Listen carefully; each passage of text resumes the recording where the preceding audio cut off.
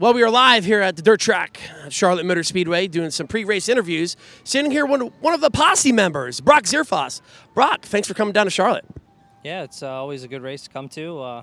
We really enjoy coming down here and racing. The atmosphere down here is pretty sweet, so, it's just going to have some fun. Now, we don't have many tracks like this back home. I mean, we have red clay, but this kind of track is like a bowl. What has to be going through your mind for a time trial night tonight? It's the biggest night tonight. It's also the shortest night for us, but, we just got to lay down 2 good laps, make 4 good laps, actually. So, it's just a lot of focus on tonight, and that's going to set our whole weekend. So, the track's kind of similar to Eldora. We raced there earlier, or just a couple weeks ago, and, we got a good little package here. We raced here 3 years, and this will be our 3rd year here. So, we got something that we know what's going on, and, we've been pretty fast down here and just need a little bit of luck. So hopefully we got the luck tonight and can put the car up front. I tell you what, this is a pretty cool format. You're going to do both your time trial nights in one night, and then you're going to race for all the money the next 2. What do you think of this format? Should we have more of these, like when we run big shows out of PA? Run nothing but time trials on one night, then do heat races and everything else the next?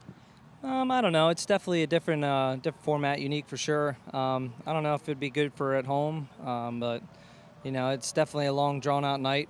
If it was just time trials for everybody here, obviously they got the modifieds and the late models running heat races, or it might just be modifieds. I'm not sure, but it obviously gives a little more racing for the fans. But it definitely would be a long, boring night if it was just time trials for everybody. But it's definitely unique for us. It's important for us with the way the cars are so equal, and we just gotta focus on tonight, get good laps, and that'll carry on into the next 2 days. Well, we wish you luck here tonight. Hopefully we'll talk to you later for setting fast time. Yeah, hopefully. We'll see what happens. We got a pretty good car, so hopefully we get it out in. Ladies and gentlemen, one of our own, Brock Zierfoss. Still roaming the pit area here at the dirt track at Charlotte Motor Speedway with one of our own, Brent Marks. Brent, thanks for taking some time. Yeah, thanks for having me on. New paint scheme, new number. Can you give the story on that? Yeah, it's from our sponsor, M&M Construction and Painting from San Antonio, Texas. He races late models himself, so he's running down here with the World of Outlaw late models, and he's planning on retiring from racing at the end of this season. He will continue to sponsor us in 2017, but he's given up the driving duties in his own deal. So these will be his last 2 races, and we wanted to run his number on our car to kind of honor him and his career. That's what this whole deal was kind of brought up on, so we wanted to do a special paint scheme for him as well. I tell you what, the World Finals, there's no better way to end the dirt track racing season than come down here at Charlotte. Yeah, it's always an awesome atmosphere, and we have awesome weather this year, so it's just it's a really good deal that they have going on for everybody down here. Bring 3 major series together, bring all the fans together, and it's just really cool. It's really cool to be a part of, and I'm really happy that we can be down here to be a part of such an amazing event. Now, tonight's time trial night. The next 2 nights, you're going to go balls to the wall and go heat race. Do you like this format? Should we do this at home? Do all the qualifying on one night, then the next couple nights do nothing but heat racing? It's not too bad. It's kind of a long day for us. We're just kind of sitting around all day to do 4 laps tonight. Yeah. I love that. I wish they had 3 races for us. We just go out there and race tonight, even if for a $5 grand win show. I don't care. I just want to race. So. No, I think they were going to make 3 days out of it, just add in a race for us. But, it kind of have to accept it. I like it. At least we don't have to deal with time trials tomorrow night or Saturday. And it does kind of make it nice, in that sense. But, I wish we did have a race tonight. So, we'll just be twiddling on our thumbs for a while, waiting to get out there to put our 2 laps down.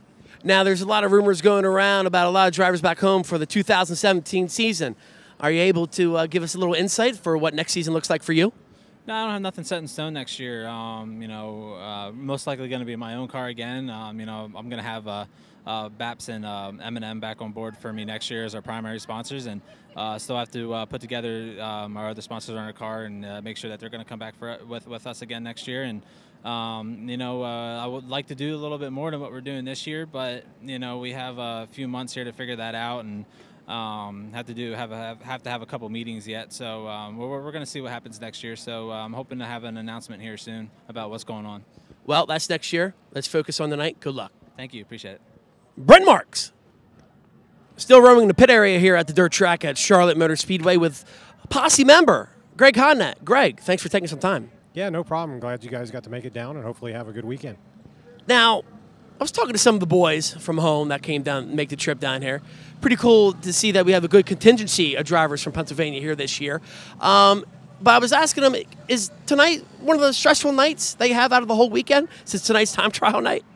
Yeah, this because qualifying is so important in this format, it's stressful in one way, but at least then you know what you got for the rest of the weekend.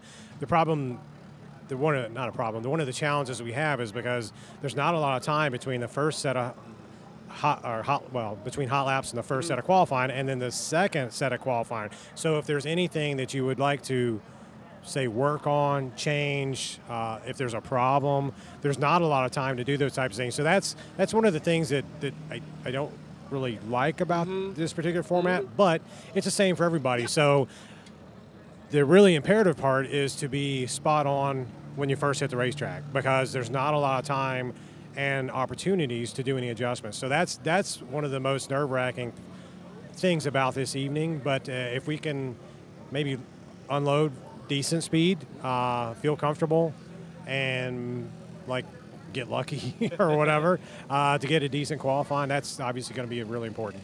The field down here, I mean, I've been coming down since day one, and the sprint car field gets better and better each and every year. This is a pretty cool way to end the dirt track season. Yeah, it's really neat. It's neat because we race every weekend. We don't get to see the best late model drivers in the country or get to see the best dirt modifieds in the country. So it's kind of we get a little spoiled because we not only get to race a great venue in front of great fans, it's always packed, it's always sold out, and you add on top of that, I get to watch Bloomquist and Richards and Rick Eckert and all these guys that I don't get to see race, and even Donnie Schatz and his late model.